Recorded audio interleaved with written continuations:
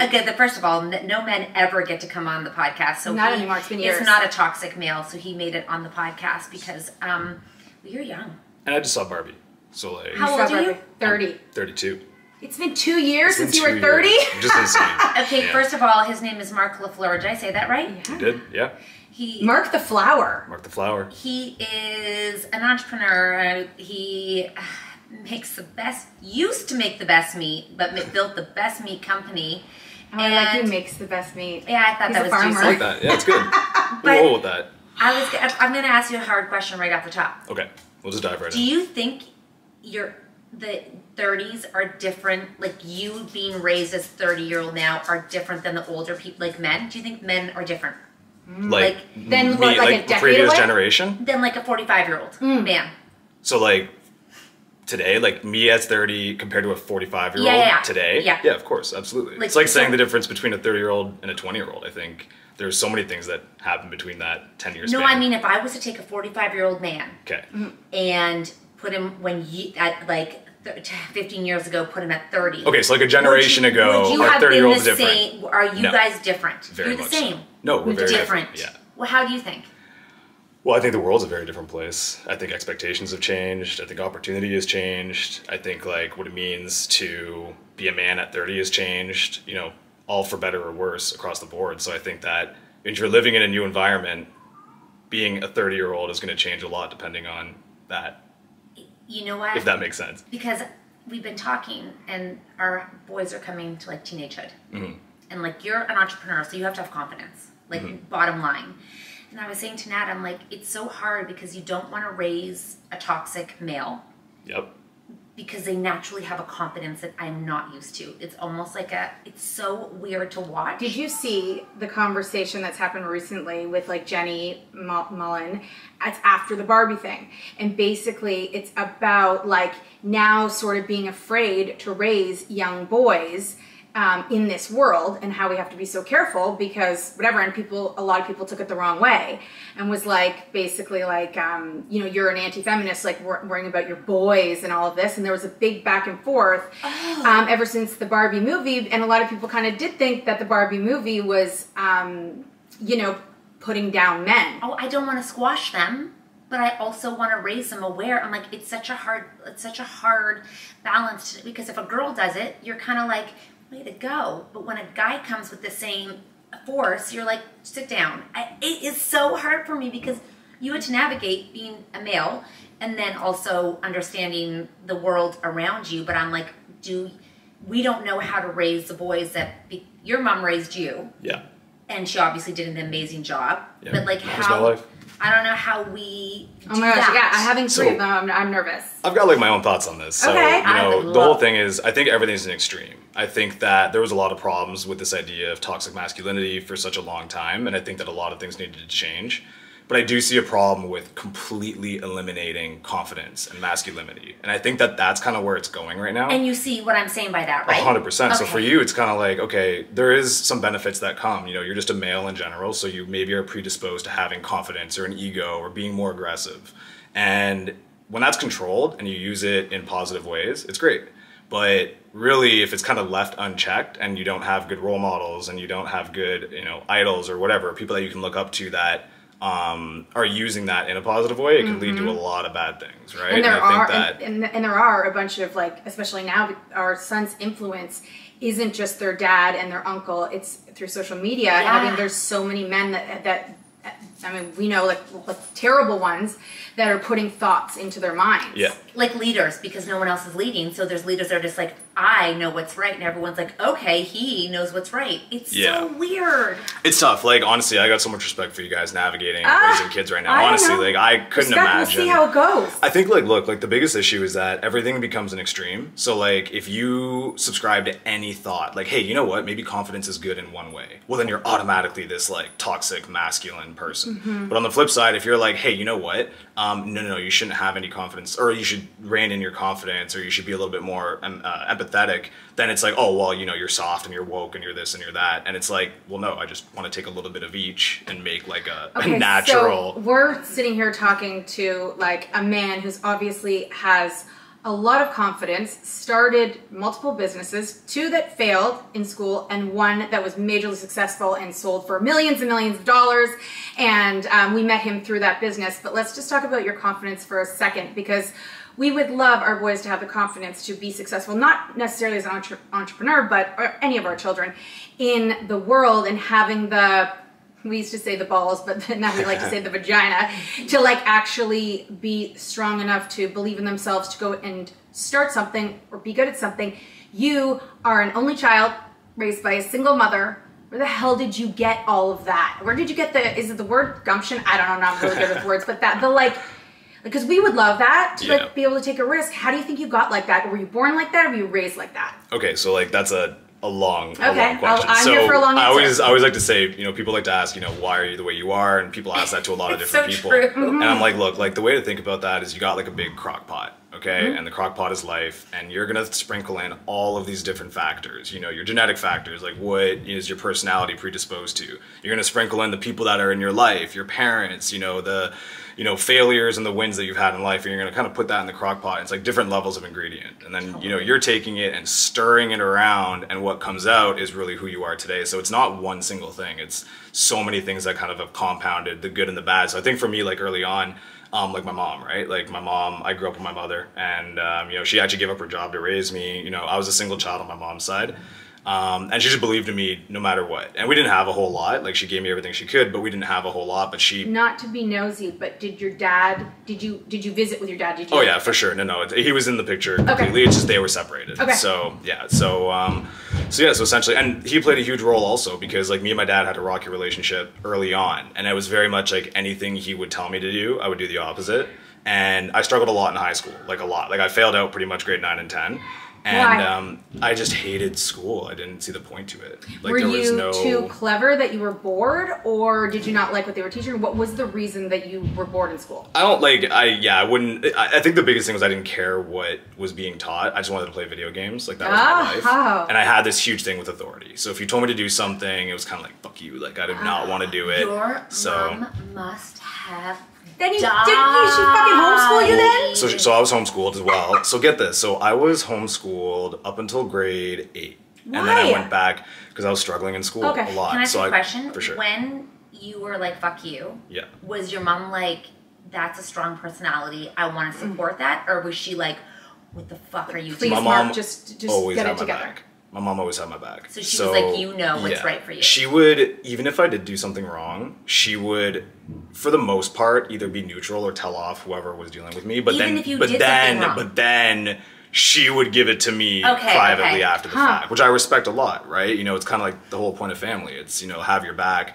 And I think what that taught me early on, like the biggest thing with her was that I'm responsible for all my own actions. So she'll let me do whatever I want, but like, listen, if I get myself into some serious trouble, it's like, yo, you did that. And I think that at an early age, like when you live that way, you learn a lot quicker. And I think that a lot of people, I'm not a parent, so I'm just talking shit, right? So you lived childhood. You know, we say we're not parents, but you had one. Yeah. I mean, we are parents, but you're not. But I think that it's such a unique, you have an advantage because you can remember what your parent was like. Where for us, we're so in it, it's so hard to remember what it was like. Like you can, it's like when you become a parent, you don't remember what it was like. But we very much remember being a child to our parents. Your perspective changes so much. Like even you're talking about, you know, 20-year-olds and 30-year-olds back in the day, like even now, like some of the thoughts that I have compared to when I was 25 are just so different. So I can imagine once you have kids, like you are even more far removed from what it was like to be a kid, because now you have this responsibility and you're trying to be this, you know, good role model. But one thing I can always say is like, I do like talking about my childhood a lot, because most people would look at my childhood as like a failure, like complete, total, like train wreck. Yeah. Like I was never gonna make it. I was the absolute like demon child, and everything worked out real well for us. And your mom was never like during those times, like just broke down. It's like, oh, like this is a lost cause. Like what am I gonna do with him? She definitely did, for sure. Okay, there was moments. There was definitely moments, yeah. You know, I was a lot to handle, and she was doing it alone. But once again, it was never a situation. There was never like a question, you know what I mean? Like, you know, it was always, she did everything she could for me. And once again, I think that you talk about confidence, you know, when you know that someone just has your back, you know, and I put it in the book, and one of the things I said is like, you know, same thing, my mom loved me so much, and she instilled so much confidence in me that I felt like I could never fail. And that was even with just like not having a lot of money and struggling out in school and having all these problems, you know, it's just like that made such a huge difference in my life. And I think that wasn't the single factor, but that led to some things, let's say early on in high school or university, that then, oh, okay, well, this initial confidence gave me confidence to try these things. Those things went well. Oh, great. Now you're stacking these sort of wins that you have, and it takes you to the next level of confidence, right? We say sometimes like, we're able to take risks because we have had, like, we were a lot like you in high school. We have had so many times where we're not afraid to fail because we've experienced failure so many times. And we think with our kids, like, you know, we're married to our husbands, we live in like a cushy life. We're like, we want to make sure that our kids experience some sort of like discomfort or failure. Yes, I do. Yes, I do. So that they can build some of the resilience like that we have, because we don't want the first time them to fail is when, like, you know, they're at university or they're doing their first job, because that would be so, it's like, crippling. It would be crippling. Yeah. Whereas you failed in business like big time twice, yeah. and you tried again. And it's different, right? It's so crazy because even now, like I have a different type of confidence after coming out the pipe with that, right? So it's kind of like, okay, you know, once you go through a tough childhood, once again, it was never, I always, you know, people always want to talk to me about like, what it was like to be a founder at, you know, whatever age. And I'm like, listen, like my struggles were very minimal compared to what's actually going on out there, you know, at the end of the day. But you do get a different type of confidence when you go through that kind of life, do things differently the whole way through, and then, you know, sell a company for $17 million, right? Like, 17 million bucks. And I know you wanted to sell before. Sorry, I like that he says bucks. Yeah. The topic. I feel like that was like pretty tame weirdness compared to what usually goes on. Totally tame weirdness. Technical malfunction? That's technical totally malfunction. So, and didn't you sell your company? You wanted to sell before you were 30? Yeah. But I was 3 weeks late. 3 weeks late. I was real But you know pissed what? about that. That's the universe being like, okay, you know what? You're 30. Okay, Sit your ass yes. down. I'm going to give you 3 weeks later. You have a lot to do still, so you're going to get this at 3 weeks. Next goal you can have. This one, I don't know about that. I believe that a lot. Like, I'm a huge believer the universe is always sending you signs. And once again, you know, I feel like my whole life, when you look back, it's hard to realize it in the moment, but when you look back, you see like, oh, if that horrible thing didn't happen, then I wouldn't be where I'm at today. But you know, some people look at that like, I am the way I am, and I have so much of this trauma, and I can't move forward because of those things that happened to me. It's like two different mindsets, but it's really hard to turn it around, like you just said, and say, I am where I am because I was able to like survive through that. You must, like, you have a lot of conversations with people, you see that sometimes. People, for sure, they let those things crush them. Did you play sports? I did, yeah. What'd you play? Football. I played football, played lacrosse. When I was a kid, my mom, so once again, we didn't have a whole lot, but my mom would put me into everything she could. So I did soccer, swimming. How long did you play football for? I played football in university. That's a very important thing, because you were homeschooled. Yeah. But you had team. For sure. Yeah, you know what? I think grade 9 and 10, when I was really struggling, was that weird, like, I'm a homeschooled kid and I don't know how to operate socially, you know, so that was causing tons of problems. And then, you know, you figure it out after 2 years. And then team sports, of course, like, you learn you real had a quick. crew always. Yeah. It's so interesting, because even if you don't fit in, if you have a common goal, it's like you have something that you can do together. Like, it's you outside of you. Yeah. So it's not just you. Do you For know sure, what I mean? of course, absolutely. Like being part of something bigger, and then also having to pull your weight, but also like being humbled, because you can come into a sports team and you have to earn respect. Yeah. You don't get to just walk in. Yeah. It doesn't matter who you are. You don't get to just walk in and be hot shot. Like, you might have a reputation, you might have whatever as being good, but when you get out there, if you don't perform, you're gonna get knocked down real quick. Have you watched the quarterback series? I haven't, but I see it on. Oh my Netflix. God, you have to watch No, it as an entrepreneur, because they follow 3 quarterbacks. Teddy's been watching it now that he has a TV. And each one has like such a different practice, different way of ideology, different things they do, different executions, but they're all super successful. You know what I mean? So it's I love just that. That's the lesson in it, is watching, like, you're a successful entrepreneur, someone else could do it totally differently and a different background, but you're still success. Well, anybody can do differently. it. And to your point, you know, I absolutely respect and I understand, you know, people that have had horrible things happen in their life, and it's hard to move past that. Yeah. You know, it's definitely not to say that it's easy. But if you have the mentality that like these horrible things have happened to you and woe is me, like you just literally will never get out of it. You literally cannot, because like you don't believe you can get out of it. And I'm not trying to, you know, like, you know, life's crazy, right? But I think that you also talk to some people who have had really, really bad things happen, and they've turned that into, I wouldn't say, you know, like a weapon or something like that, but they've learned from it, taken what little positive could have come out of it, and there's such better people for it. But it's hard to It's do hard. I'll never forget, like when we were young, we watched Oprah every single day, and every time they would have not relevant at all to like our lives. Our lives at all. We were like, it was the only thing on at 4 o'clock. I know, and we were so into it. And My mom loved Oprah. Yes. And I remember every time they had someone on that was like super, super successful, every time she would talk to them, it's like they all had this crazy story, or people didn't believe in them, or they tried, they got down to nothing, or their life was like like Oprah too.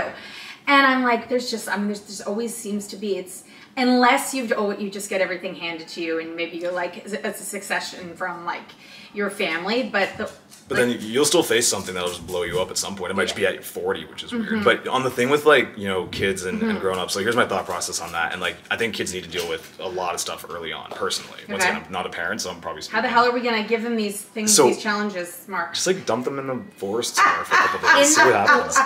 It's called camp, and it's very cushy. I want to let you know it's a big thing in Ontario. See, there's safety. They can just be like, you know what, I'm going to chill on my phone. Someone's going to come and save me. Totally. They're like, I'll just put my GPS on and someone will find me. And we're so much more like, we're giving them so much more of like a protected, cushy life than we had. Like our parents really did let us figure it out, I kind of disagree. I have a lot of new perspectives on it, because I think that what you teach them are through your narratives of when they go through something, it's what you tell them they're experiencing in order for them to, do you know what I'm saying? Like right now, so my daughter she's hit her head. Yeah. Okay? How's she doing? I mean, I was at treatment for 3 hours. Yeah. Okay? Like she could be. It's helping though? Oh, massively. But she could be kind of like, we had to cancel like everything. Okay? It's serious. But what I keep saying to her is like, I'm like, number one, like, wow, you're so strong that you could, you're so strong you can do this. And, the narrative I keep feeding to her, I'm like, wow, the universe must have not wanted you to be somewhat kind of woo-woo. But I feel like that keeps her mentality she's never said like, poor me, why me?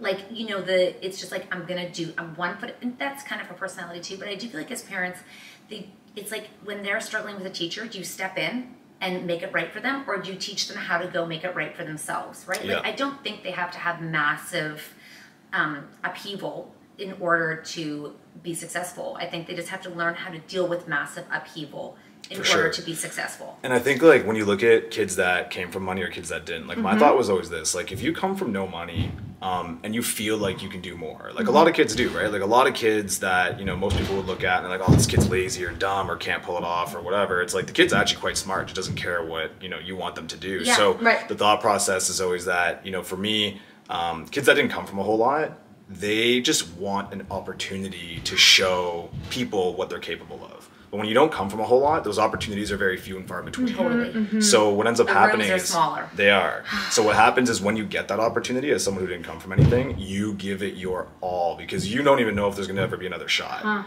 Whereas when you come from money or if you come from a lot of opportunity, you're inundated with opportunity, so it becomes work. You're like, I could really try here, but it's okay, I'll do it next week when this other opportunity comes up. And I think that it boils back down to the mindset more than anything else. So like if you've always had opportunities shoved in your face, you're going to be lazy because you're always going to assume if you fuck this one up, tomorrow you're on to the next one. So that's why, I think it's really important, for there to be these moments in kids' lives where it's like, this is your one shot. And like you got to make it happen, and like this is where you got to dig deep. Sports, it is right? for sure. Like when you have to go try out for a team, and you don't know the coach, and you don't know exactly. You can't buy your way onto the team. Well, that's the whole thing with this like toxic masculinity and all this type of stuff. And I'm like, it gets a little scary when we live in this world where it's like being tough. Or dealing with hardships or having confidence is considered bad across the board because now you can't have success without having a certain level of confidence, right? Yeah. So if we kind of like zap all of that out,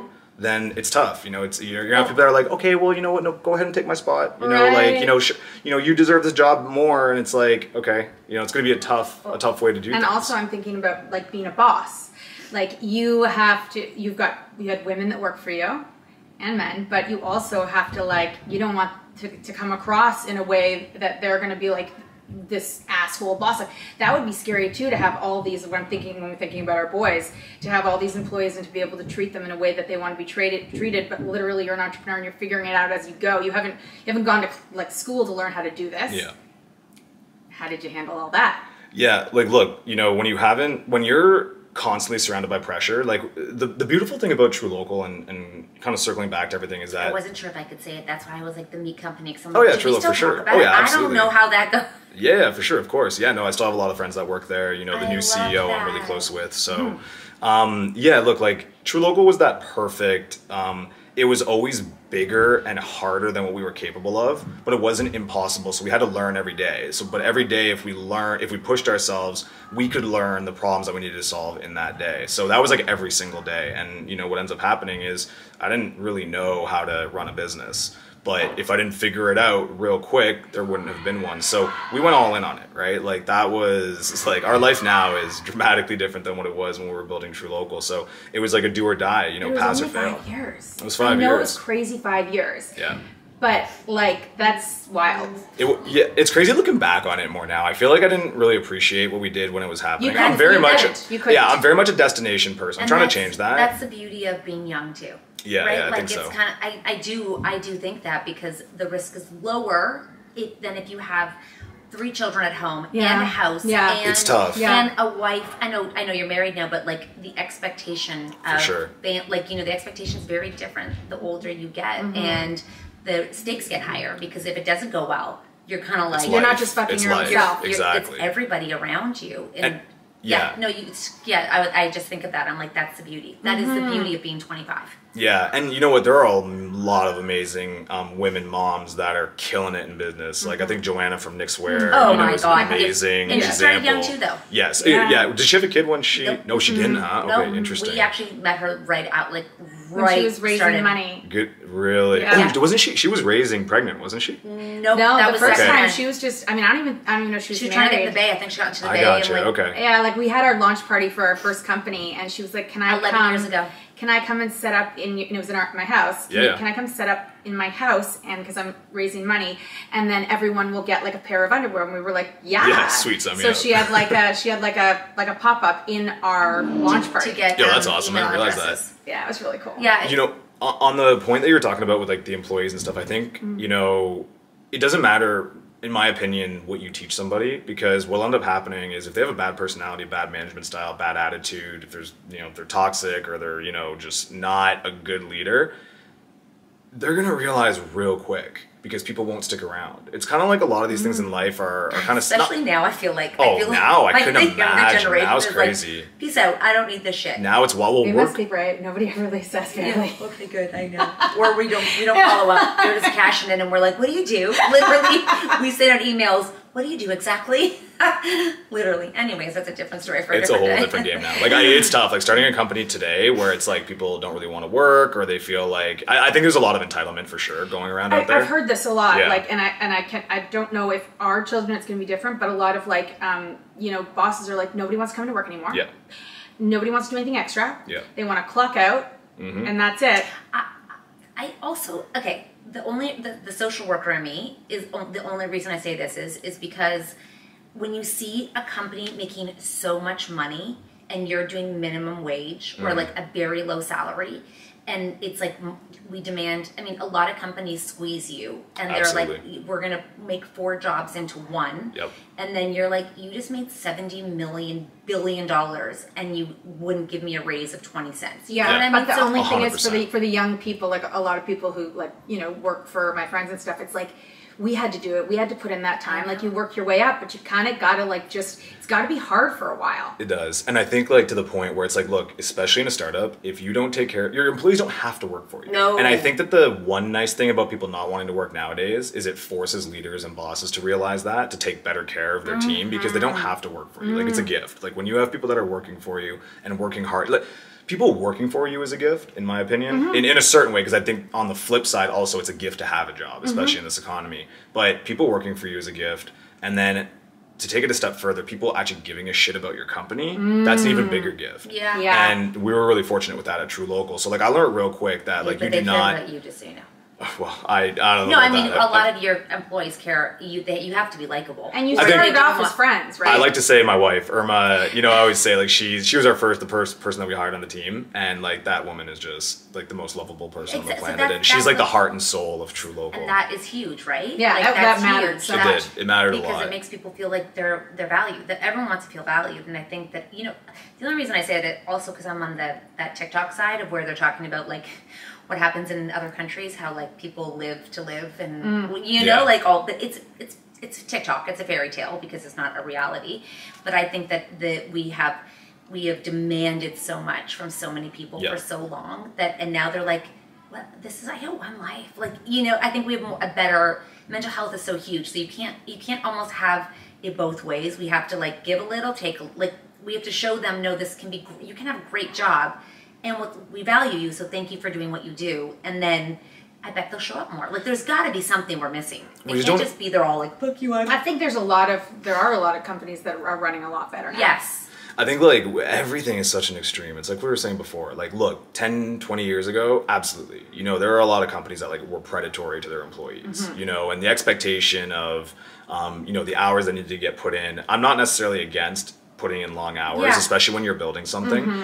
I think in a startup it's necessary. I think in corporate it's a little different. Now listen, if you want to be a partner at a law firm, if you want to, you know, kill it on Wall Street or Bay Street. It's like a 3 a.m. wake up Yeah, call. and like listen, you signed up for it. That's the life Yeah. you signed up for. So I have no pity, and I think it's okay. Yeah. I think it's great. But when you have a minimum wage employee who's getting ragged on by their boss for being 1 minute late, and you're over here being like, hey, 15-minute break, start now. That to me is insane. And I think that once again it's these extremes. So like for the past 15, 20 years, you have this like extreme exploitation of employees, but then the pendulum swings and never stops in the middle. It goes to the other side where now it's like, okay, you can't hire people. People show up late, and if you even try to say something, they're like, "Did you just harass me?" You know, it's crazy. Are we all getting old, and we're our parents' generation who are like, they're so lazy. That generation is so, because I think the older every generation above has something shitty to say about the generation below. Like, I'm sure our parents' generation was like, they don't even know how hard we had, you know? Like,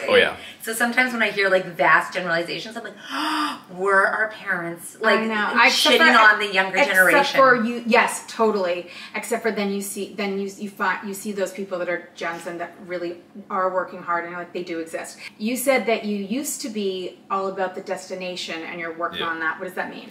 Yeah, so I've always been like, I've never been a journeyman. Like, I like the destination. Me too. So for me, I think there's a lot of good and bad in that. I think when it comes to building a company and trying to sell it, it's great, because then anything in between the destination is just an obstacle you have to go through. It's not like you're in this constant journey that's never ending and you're like, oh my God, you know, if one more crazy thing happens, I got to give up. It's like, no. I know where the destination is, and I am just on autopilot until I get there. And there's the benefit of you can usually achieve your goals that way, but then there's the flip side that you kind of miss out on life that way. You know, you do things you don't want to do, you're living a life you don't want to live because you want to get to this destination. I can see both those things in like our journey, both of those. Like, that's so relatable, is that we're like, nothing can stop us, but at the same time, sometimes you forget to feel what's actually happening. Yeah. So I think it's timing. I think it's a timing thing. So now that I've, you know, gotten this one goal in my life that I wanted to accomplish, it's kind of like, okay, well now things are different and you can do things differently. Like, I don't have to always be that guy. You know, at 25 to 30, I loved, you know, it was tough. You know, I lost a lot of friends, didn't spend time with family, you know, like it was just a whole different person.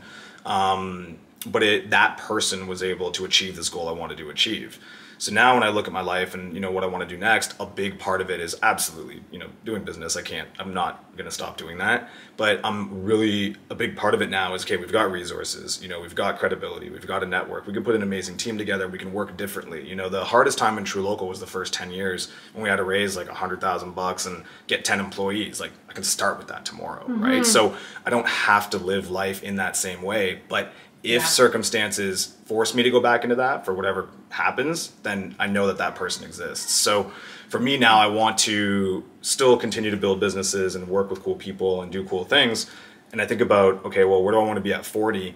I want to be, you know, more successful at 40 than I am now. And I want to, you know, the 30-year-old me to look at the 40-year-old me and be like, damn, that guy is sick. Like, that's me. Like, oh my God. Like, that's kind of how I like to live my life. Oh my God, do you That's have a vision board? I don't have a vision board. It's in his head. Yeah, my whole thing is always... What are you wearing at 40? What am I wearing? Yeah. Whatever I want. Like, are you ever in a suit or never? Yeah, oh yeah, for sure. I love wearing suits. Oh, you wear but suits. like to go out. I look really good in suit. I don't know if you. Yeah, no, I like to like- go out. I like to go out like to nice events and wear suits. I don't want to wear a suit to the Oh office. yeah, I'm just curious. Like at 40, you're like, and it like what's success? Like what's success to Mark I at don't 40? know. Oh yeah, like I'm a financial guy. Listen, like So I think a lot of in the bank. I just want to be able to do whatever I want to do whenever I want to do it at any point in time. Like and you I don't want to think about it. I don't want to think You about it. always I want will, to just so you know. I want to make it so that I don't have to think about taking care of life. I can just live life. And I thought that was, you saw truLOCAL, and You that will was great. always think that way. I hate to break it to you. But I don't have a problem with that because I like chasing things. So I think I'm the exactly. best version of myself when I chase I something. think that's like 55 for you. Yeah. I think that you'll always be like, I can conquer something else. Like I'm not sure how much I think you'll always think about what you could do more. And you know what? I get a lot of people that criticize that, and they're like, "Yo, you just got to be happy and chill and do your thing." And I'm like, "Listen, like I've tried that, and I try enjoying it, and I'm a worse version of myself. Like I like chase. At least right now, the way I'm thinking right now about life, I like to chase things. I'm a better version of myself. I become better, and that might change. I get to 40, and maybe I just want to be like, just chill and be a monk somewhere. I already got the head shaved for it, so like maybe I want to go and chill. And I love that you want to chase. Like you're like fucking 32. Like if you my wanted to gosh. sit down, I think you'd be so bored. No, Just yeah. like an FYI, I think you'd be like, this is so boring. I try to do it for sure. Like, when the company just sold, like we were in Bora Bora the next day. So like Yeah, go on literally vacation, a day that's later great. did that. And that was a trippy trip because it was amazing. It was the best place you can go. But like it didn't mentally do what both of us thought it was gonna do. We thought like, okay, we're gonna go on vacation. We just sold the company, went through like 5 years of trauma.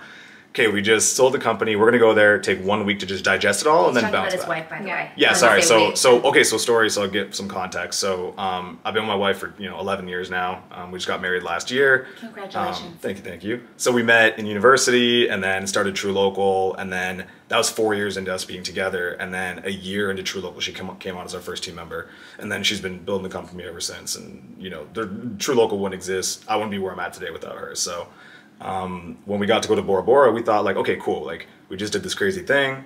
Now let's chill. We'll digest all of it, and then we'll figure out what's next. That took like a year of like trying to like reconcile everything that happened over that time. Like, what did it all mean? Like what was it all for? Like how happy are we? How did it affect people in our lives? Like just like all these things that we're excited to think about, but we thought we could do that in like a week. If you have kids, they'll kick your ass and serve your ass back to you on a platter, believe it. and then they'll sit you down. They'll make you sit down for a little while. I'm not gonna put words in your mouth, but I think that you told me that you want to have kids, right? We will one day. Yeah, We're yeah. not ready for them yet. Right, yeah, I think yeah. we're having fun right now. Yeah, So okay, we're so enjoying, if you're we're looking enjoying for life. like the moment, like to being present, that will. I don't think we're not looking for like, I know a lot of people are like, oh, there's a right moment, a wrong moment. I don't think we're looking for that. I think what we're looking for though is that both of us want to wake up one day and be like, I really, really want to have a kid. Yeah. Like that's what we want. So it's not about being ready. It's not about like, oh, are we going to be financially ready or mature No. enough? No, it's like right now we Today's really insane. love our dog. So that's like one thing. So like we're having fun with that. We travel. Like I'm driving race cars. Like I'm Okay, so trying to do yeah, business and so stuff. you decide like something that you love to do is you like to rate. Also, don't you run like fucking? What do you do? What are those things you do? Like running? Oh yeah, like Like I'm- you mean like on like I go for runs? Is that what you yeah, mean? no. It's called exercise now. Exercise. No, what do you do? I like to break a sweat here and there. Yeah, you don't just run. Don't you go do? I've done like a tough couple. I've done like a couple crazy runs. I do the 4x4x48 every year. Don't you run for like days or something? Yeah. So essentially, this is the David Goggins thing, and when we're at truLOCAL, once again, you talk about like the toxic masculinity side of it. The benefits of it were that we were always like very competitive. So it was always like a lot of the dudes in the team would just want to go and just like do some crazy athletic thing together, which once again, some people call that toxic masculinity. I call it team building with our team, So like there was all these kind of cool things that we would do that way. And for me, it was like, okay, what can we do this year, this month, or this quarter that's going to push us and just make us be better? And I'm not a runner. So I always like to like asterisk that. I'm not a runner. So it was like, well, why don't we do this 4x4x48, which is like this, you run 4 miles every 4 hours for 48 hours.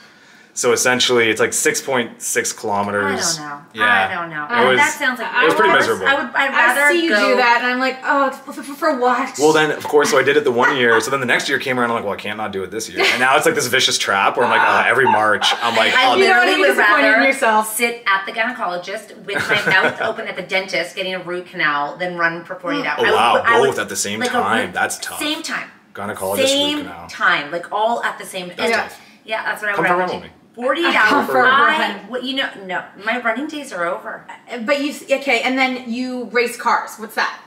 Sick. It's awesome. Like I get to drive race cars. Are you gonna become like a race car driver for your job? I don't even know what that. I honestly don't even know what that means. Like I drive race cars. Yeah.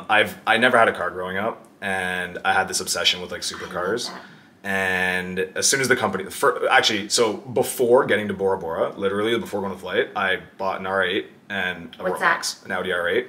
So it's like a sweet car. It's like my dream car. Yeah, it's the car. Okay. Yeah, so it's like my dream car and a Rolex. And I'm not even a watch guy, but I was just like, I have to have it. And you bought your dad a car and drove it to him and surprised him. I did do that. I bought my mom's house too. All in the same day? Not in the same day. But actually, really so my fast. mom's, we're pretty quick. It's surprising how long it takes to make and then how quickly it leaves the bank. But all these things that you just have like pent up that you're like, oh my god, like I want to do this. But for my mom, actually, it was crazy because I wanted to surprise her on her birthday, and it was in April, so the company sold end of December. So it was a triplex that she lived in.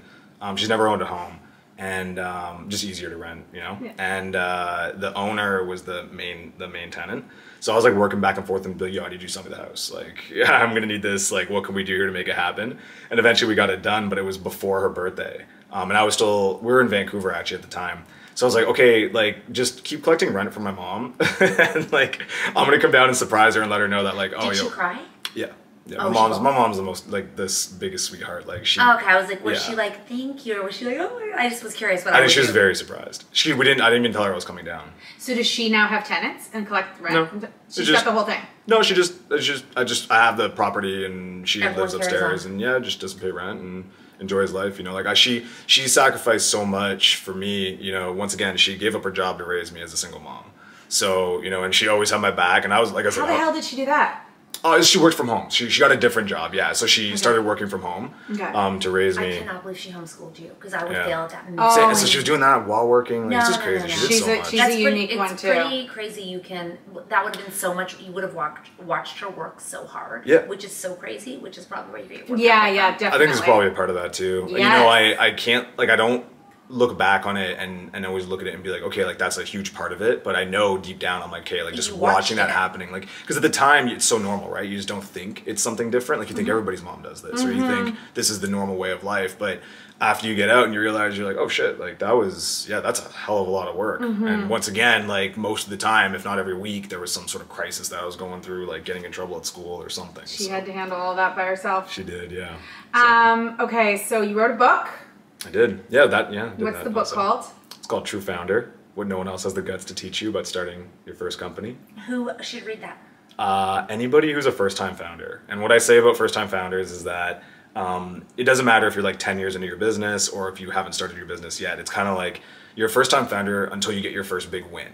So whatever that is, like when you feel like you've made it, okay, cool. Now you're past the first-time founder. But this is for people that are thinking about getting into business and don't really know where to start.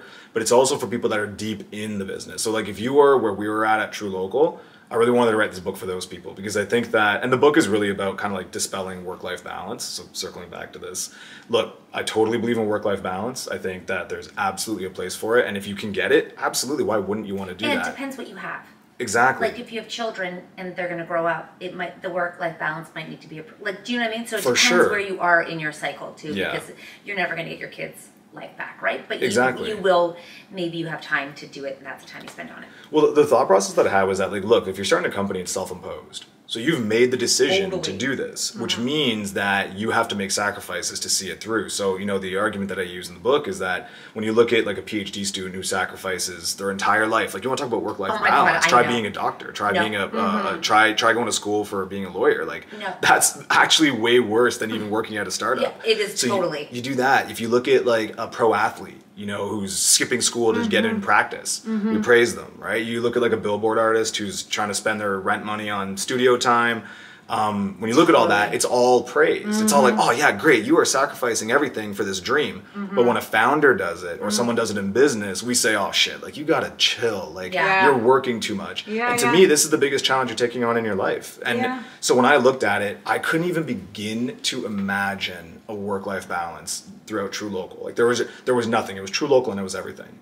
And once again, if we had failed, you know, probably a cautionary tale. But once again, I look at life and it's like the way that we did it might not work for everybody, but it definitely worked for us. So the book is all about that. It's 16 chapters. I tell my story. So kind of like how I grew up and, you know, what I believe in purpose and all this type of stuff. So to your point, you say it's woo-woo, but I don't know. I think if you really pull the onion back with a lot of people, if you don't have a belief in this woo-woo stuff, like I think you're gonna fight a lot of weird things. I just get nervous of judgment because it feels so. I often say I feel so crazy right now. Like I literally am like, am I crazy? But they're like, no.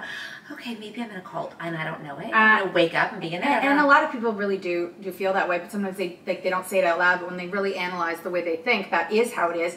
And then there's people who don't think that at all, and that life is really challenging and really hard. Do you ever notice the people on either side of that too? Yep. So I always find that like when you get people that have found success in their life, like you guys have a lot of success in your life and you're talking about this woo-woo stuff, like it's usually people that have had success that are like, the world works in crazy ways, whether you, and I don't even know what it is. I don't know, is it religion? Is it spirituality? Is it energy? I don't know. Well, but it has to be energy. I think it's energy. It has to be. I think that you're attracted to things that you're meant for. Yeah. And I think that if you're open to it. If you're open to it. If you can be connected to that. What? Yeah, sorry. No, I think that because I think when people die, this is so crazy, but like your energy's still there, right? Like it can't evaporate. We all know that, and you can feel energies the minute you walk in. Like that's how we stay safe, because you can feel an energy come in, and you're like, I'm not safe right now. They don't have to say a word, and you know. And I'm like, so how can that not be real? Like how can energy things not be real and universe not be real? Well, you know what people will say who don't believe it, or they don't think it's fair, is to say you're just lucky. Oh, I love always that one. And they really do think that. I get that one. I mean, I feel like people have said that to me in my life, and when I wasn't really successful, that just, you're lucky, things work out for you. I'm like, I actually don't think that's it. I think it's like, it's up here. It's like how I see the world, and the open-mindedness of like anything if it could happen to them, it could happen to me. Did you ever doubt yourself? Honestly, like no. I think that is a huge point. It's Barbie. I think it's a huge point. Yeah, pretty much. Yeah, maybe that's why I like the movie so much, because like I'm Barbie. That's the way I'm like. I don't get mad about the movie because I'm like, yo, I'm her. I was like, when we were in the movie, her daughter was there, and her daughter's young. She's 6, but she very much. But that's okay. Oh shit, that happened. But she's always been like, like. Walk in the room, I'm the prettiest girl in the room, I'm the smartest, but we had a conversation at lunch, and she's very much, I'm not the smartest, but I'm smart.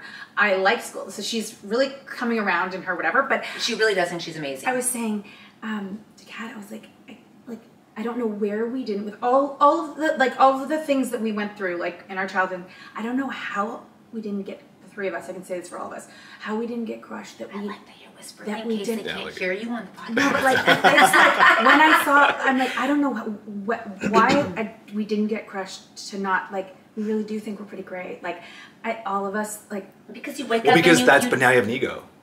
I know, if you think you're so great, if you think you're great, it's like now you have an ego.